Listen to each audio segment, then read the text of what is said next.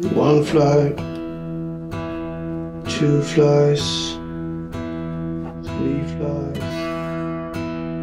Hello, Brain. Are you home? No. What do you say about building a fly rod? Just do it.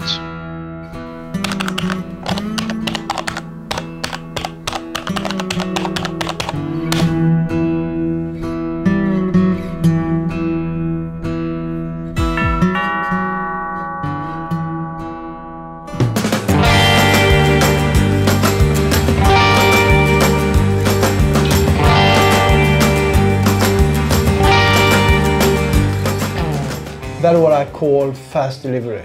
All the way from New Zealand to Norway, just like that. Oh, super. So, the reason why I'm doing this video is to show you how easy it is to build your own fly rod. It's super fun to catch fish with your own build. This is my third build I'm doing, so I'm not professional at all. So, and I'm going through step by step with you how to build a fly rod. The only video you need to understand how to build a fly rod. So let's go inside the kit and show you what's inside. So here is what's inside the kit. So I will go through every component in this kit. I show you small clips about what's inside this kit. For example, here you have the rod tube. You can also have it to fight bears or scare away other fly fishermen and take the spot. You can have it to a lot of different things. You get the glue kits inside, you get brushes, you get steering cups, you get steering sticks, thread is inside. Also a marking pen, fighting butt, this is a class 6, and this is the Bible, so this is the build instruction, and I will go through step by step and have this as a guideline for you to build your rod.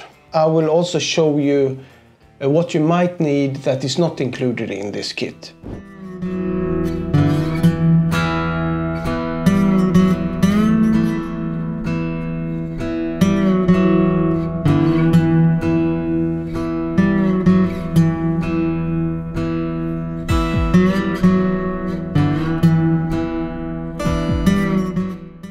Okay, we are soon ready to start building our fly rod, but first I want to talk with you about that you need something to hold and rotate your rod.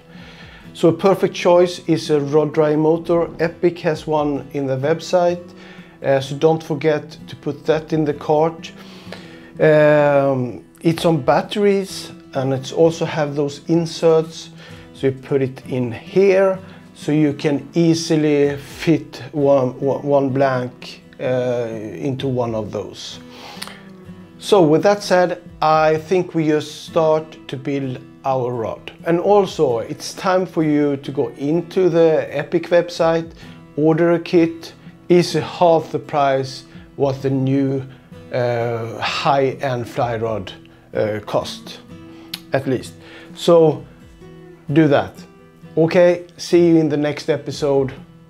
Bye bye.